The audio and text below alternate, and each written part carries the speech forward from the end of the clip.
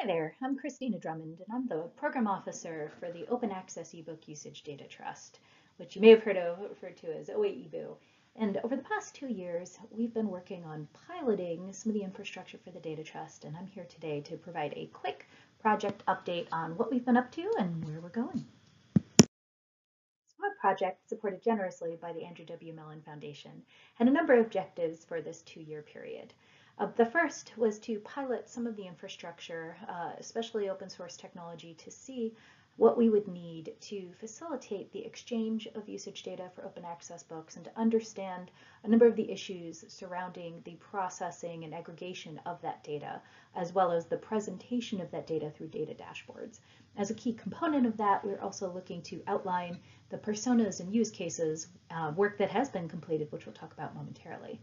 We also had the opportunity to investigate, document, and report out the data ecosystem surrounding OA book usage, as well as explore some of the governance models and issues that would relate to the sustainability for a data trust. And so we wanted to do that with community stakeholders, and so we've also had a number of community consultations and open community forums to help us along in this work.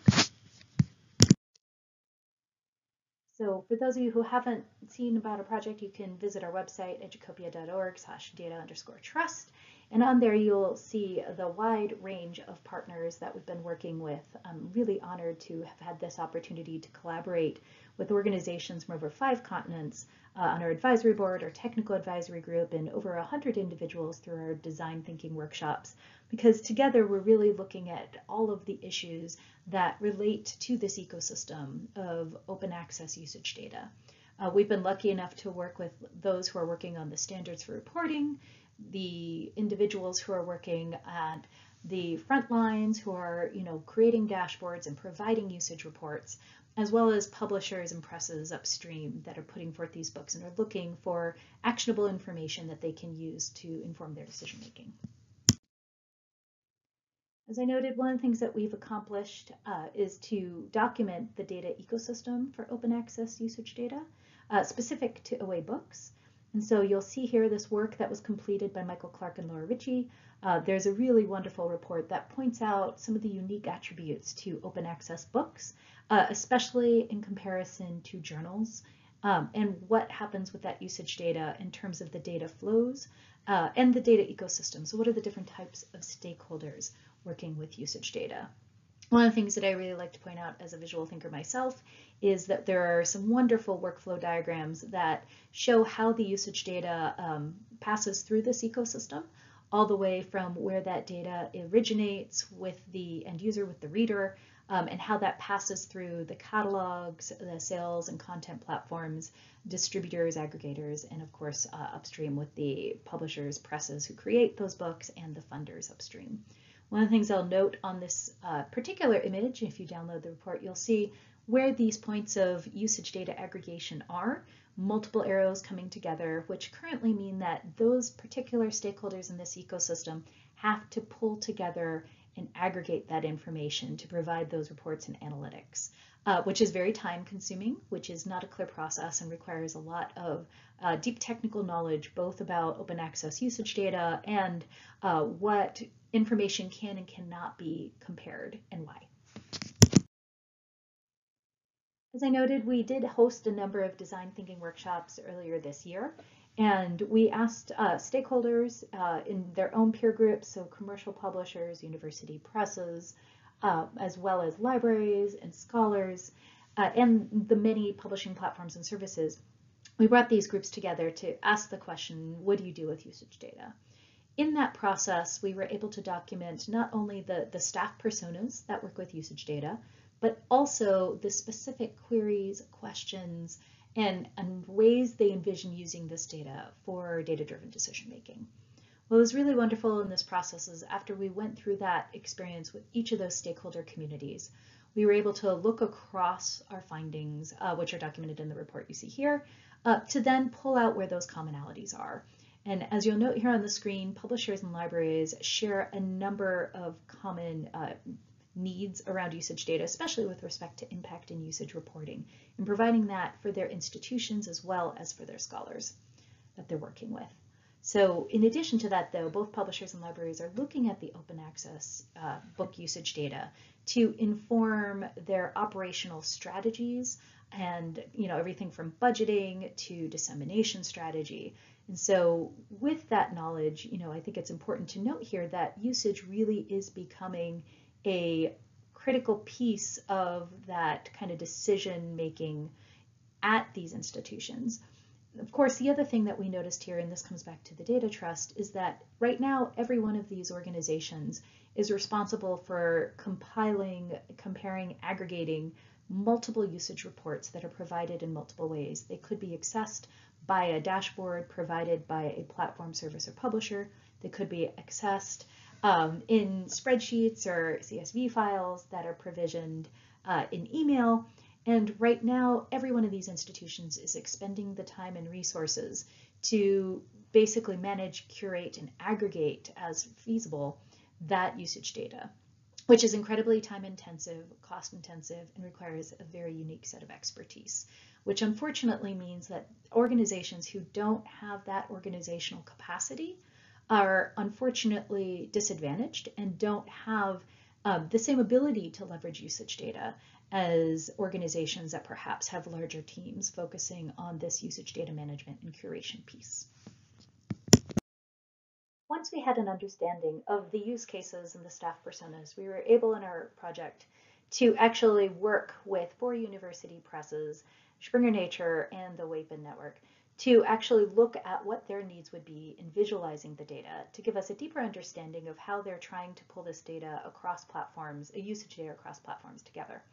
And so we have undergone a kind of technical proof of concept with these organizations to create dashboards for them to pull together their usage data from multiple platforms into a single reporting and dashboard view so that they can work with that to test what that might look like. In the process of that project, we also were able to pilot a number of technical controls to think about how we can pull together these usage data streams from individual platforms and services that cannot be combined or necessarily made open in public. So one of the things that we know we're doing in this project is we're working with privileged data. So an individual institution has access to usage reports for their scholars, for their collections. And what we had to do is be able to bring that data together in a trusted fashion while securing it and making sure that it is not accidentally made open. That said, we're bringing it alongside data that is open. And so one of the key things that we had to do is think about, from the data trust perspective, how to operationalize that data stewardship.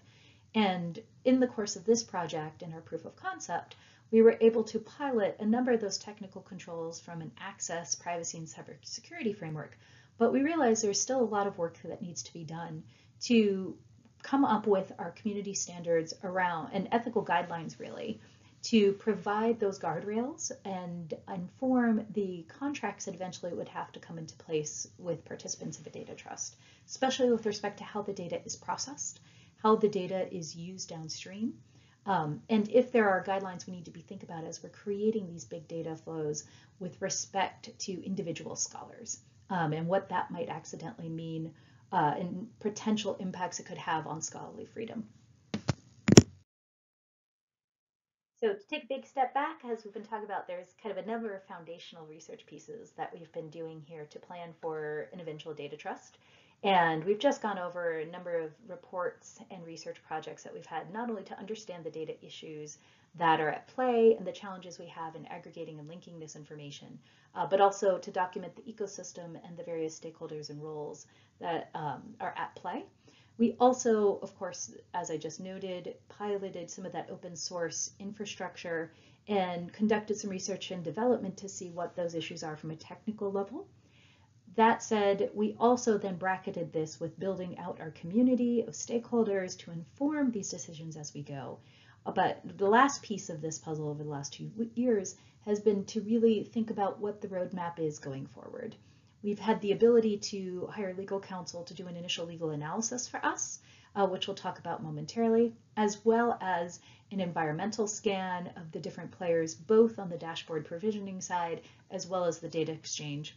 and some initial business model canvases for both a usage data dashboarding service, and a usage data exchange focused on open access ebooks. So with all of this background research in hand, our advisors and our advisory board, our technical advisory group, and also our open community forums were able to help us to pave the path forward for our project for the next 3-year period. One of the key things that influenced where we were going was the legal analysis and surfacing some emerging legislation coming out of the EU, namely the Data Governance Act, that really talks to the role of neutral data brokers and how these critical organizations within industries have to be neutral, what is required to be neutral, and to allow a space where organizations can provide data and trust that that data will not be used in a way that causes them harm. One of the things that we learned in our project, by pulling together usage data feeds, even if we protect it, even if we think through access controls, if that data is used by the organization that collected it to create dashboards that perhaps rank data providers or perhaps rank aggregators in terms of performance, that can potentially cause conflicts, and it could potentially cause challenges for those data providers who may not want to be seen at the bottom of said list. So in line with what we're hearing coming out of Europe, one of the things that our project identified, so the data governance legislation that is coming out of Europe basically says, if you are in the role of exchanging data, acting as a data intermediary, such as a data trust, you cannot also provision dashboards and analytics services. That needs to be done separately. So with that in mind, what our project had decided to do, and as advised by our leadership, is to actually split into 2 here in the next phase. So what's happening is all of the work that we've learned around dashboards and how to present the usage data is going to be continuing on in a demonstration project headed up by Cameron Nealon. And this is really going to be focused on filling that niche where small to medium publishers have a need for those data dashboards. And they're going to be continuing on with all the work that was created in this pilot 2-year period to actually see if they can turn that into a sustainable service with its own sustainability model and fee structure. On the other side, we still need to figure out how to build economies of scale and to build the trusted, scalable mechanisms that will facilitate not only the sovereign data connectors between those who are provisioning the open access usage data and those who want to use that, such as a dashboarding service. That component of exchanging, linking, aggregating, processing usage data is something that we're hoping to move upstream and continue within that usage data trust collaborative. So both of these efforts are currently planning right now for their next phase to start next April and to go for another 3-year period. And so if you're interested in either of these, please reach out, Christina at Educopia.org, or through our website, and we'll get you connected with the team. With respect to the usage data trust, it has over the past 1.5 quarters been able to map out what its mission to service model looks like and the specific impacts it's trying to achieve through the usage data trust on that kind of aggregation processing side. I'll note that key among those are to reduce the overhead required by each individual right now in that data curation and management role, and making a way forward for trusted usage data processing across these parties. The hope is to actually achieve an extensible, richer model for this usage data so that at the end of the day we can have more timely and more granular usage data for open access books available in this ecosystem, and thereby enabling better decision making from all parties across both the publishers and presses, as well as the libraries and the many platforms and services that work between them. The hope is to adopt something called an international data space, which you'll see the graphic here on the bottom left from the International Data Spaces Association. And these frameworks and models are actually emerging standards in Europe. They're coming out of the Gaia X series of projects and are in their 3rd, 4th year versions right now. and actually emerging as global standards for how to create an industry-focused data exchange at that level, and how to create these trusted connections and really provide the infrastructure to ensure trust and to ensure that the contracts and how data should be processed and controlled is actually built into the system. So this is where we're going to be going forward in the next 3 years, is to actually adapt and pilot this international data space model for open access ebooks specifically.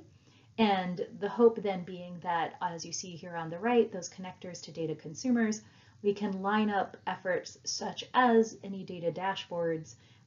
efforts to potentially benefit from much of this data linking and exchange occurring upstream.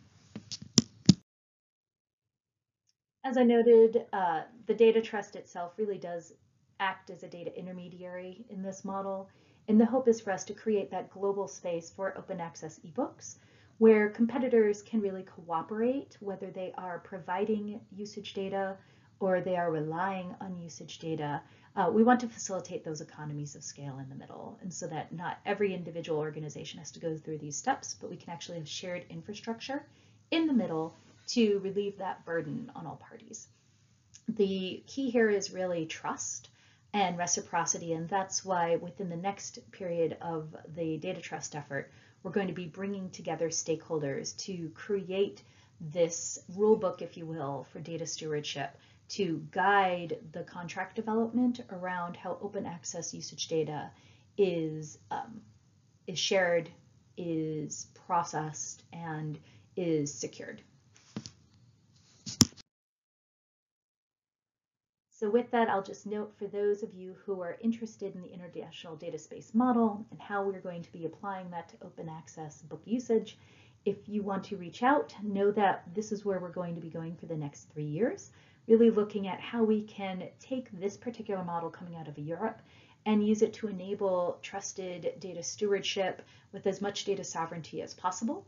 and facilitate that processing and linking in the middle through shared infrastructure, so that as the data, those who are consuming the usage data and relying on it, we can relieve that burden of data curation and management by addressing things upstream, and hopefully also improving the quality of usage data and the timeliness of that as well in the process. Thank you so much for listening. I appreciate you joining me for this update.